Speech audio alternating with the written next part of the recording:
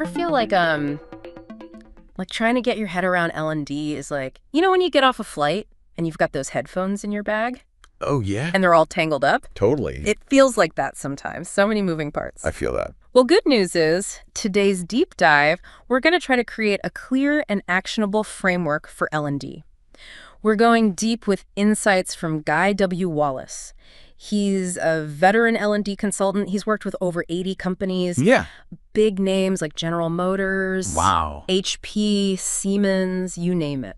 Yeah, Wallace, he really, gets down to the nitty-gritty in his book, Assessing the L&D Function. Okay. And he uses these really interesting visual models. He actually calls one the clock face model. Okay. To help you visualize the whole L&D process. A clock face model. All right, you've got my attention. Yeah, so his big idea is to, kind of stop thinking about L&D as just a department and more like its own business within your business. Okay. Just like any other business unit. Yeah. L&D should be, laser focused on ROI.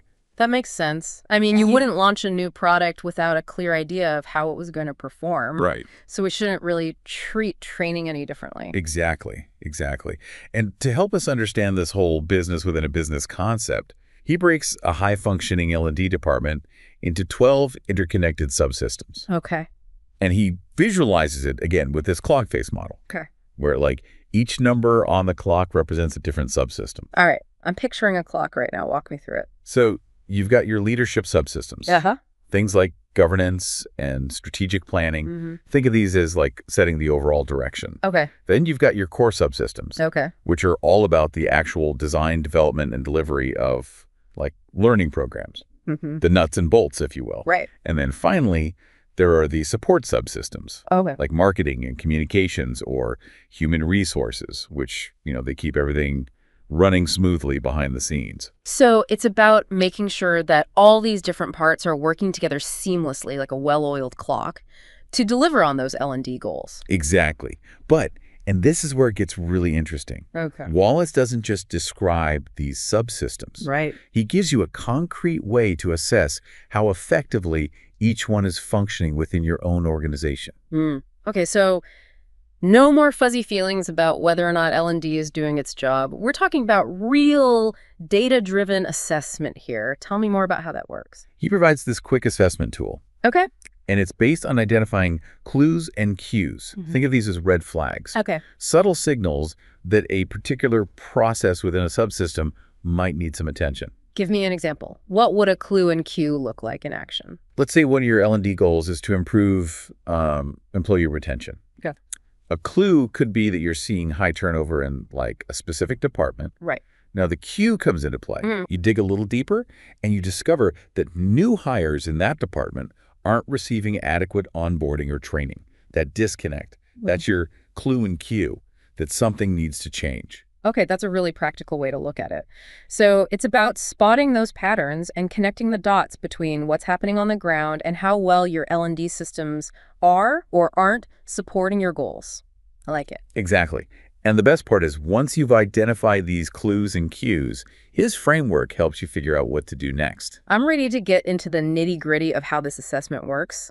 Let's take those 12 subsystems. Where do we even begin? Well, instead of trying to boil the ocean, Right. Tackle all 12 at once. Right. Wallace recommends focusing on a few, key areas to start. Okay. Remember, it's all about making L&D a business. Right. So let's think strategically. We could choose one subsystem from each of those tiers. Okay. Leadership, core, and support. Okay. To get a good, cross-section. Okay. Sounds like a plan. Let's do it. All right. Let's start with something from leadership. Yeah. How about L&D strategic planning? Okay. That's level 1 of building any successful business, right? Makes sense. You got to have a plan. Right. What are some clues and cues that your strategic planning might need a little work? Wallace says a big one is if your L&D programs feel more like a collection of random acts of training than a cohesive strategy. You might be offering a course on, say, public speaking, right? Right. But is there a business reason behind it? Okay. Will it actually help move the needle on your company's goals? So instead of just being a training order taker, right. L&D should be proactively looking for ways to align with those bigger business goals. Exactly. And those goals should be measurable. Okay. If your company's strategic plan includes improving customer satisfaction, Right. then your L&D strategy should include ways to measure how your training programs actually impact customer satisfaction. I see. So it's not enough to just assume that training is helpful. You need proof. Yes. Okay, so that's strategic planning. What about a core subsystem? Let's talk about product and service line development acquisition. Okay. Essentially, this is all about how you're designing and developing your learning programs. Okay, so this is where we're getting into the nitty-gritty of creating engaging, effective training content. Right. What should we be looking out for here? One of Wallace's biggest clues is if your L&D team is constantly scrambling to create new programs in reaction to like every little fire drill, Oh, yeah. that suggests that you might be stuck in like reactive mode instead of being proactive and anticipating future needs. Yeah, and I imagine that that can lead to like burnout in Absolutely. L&D departments if you're constantly putting out fires instead of working strategically. Yeah, and it can also mean that you're missing opportunities to be more intentional with your L&D strategy. That makes a lot of sense. So how do we move from reacting to strategizing when it comes to our L&D programs?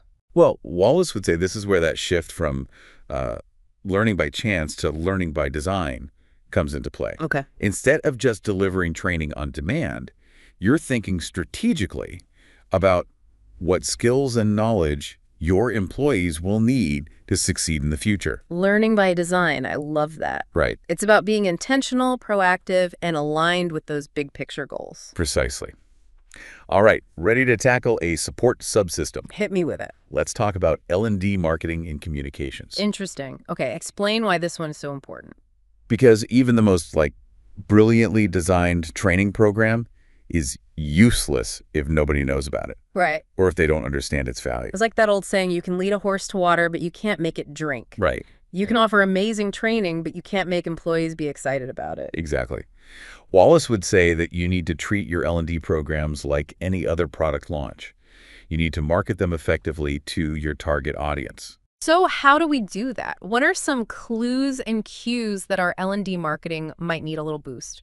One red flag is if you're seeing like low enrollment in your programs, Okay. or if employees are consistently giving you feedback that they weren't aware of certain training opportunities, Yeah. that tells you that there's a communication breakdown happening somewhere. Okay, that's a really practical way to look at it. So instead of just sending out like mass emails Right. about every training under the sun, Yeah. we need to be more targeted and strategic with how we communicate with our employees about L&D opportunities. Exactly. And think beyond just email. Okay. You can leverage internal social media platforms, Right. create engaging videos that like showcase the value of your programs, Yeah. even partner with team leaders to help spread the word. Those are great ideas. I can already see how helpful it would be to have like a marketing mindset when it comes to L&D. Yes. So we've covered a few key subsystems. Yeah. But what about the big picture? How do we know if all of these moving pieces are actually working together effectively? That's the million-dollar question, right? We can put all these pieces in place, but how do we actually measure the impact of L&D? How do we know if it's delivering on that business within a business promise? Well, Wallace is a huge, huge proponent of like tying everything back to data. Okay. He's like, stop relying on gut feelings and start Yeah. tracking metrics that actually matter to the business. Right. Think about it. You wouldn't run a marketing campaign without like looking at your conversion rates, right? Right. L&D deserves the same level of rigor. Yeah, it's about proving the value of what we're doing, Yeah. right? No more hiding behind fluffy metrics. Exactly. You need to be able to answer the question, what is L&D actually doing for our company's bottom line? Right. Like, are our training programs leading to increased productivity, improved customer satisfaction, higher retention? Right. If you don't have those answers, you're going to struggle to get buy-in from leadership and secure the resources that you need. It's like we've been saying throughout this whole deep dive, right? L&D is not just a cost center. Right. It's a strategic investment, Yes, but we need to be able to prove that. absolutely. And that proof comes from data. Okay. Wallace actually gives some like really interesting examples of how to measure the real-world impact of L&D in his book, right? Yeah. It's not just about tracking how many people sat through a training session. Right. It's about digging deeper and looking for those connections to business outcomes. Can you give me an example? What would that look like in practice? Let's say you've implemented like a new sales training program. Okay. Instead of just tracking attendance. Yeah.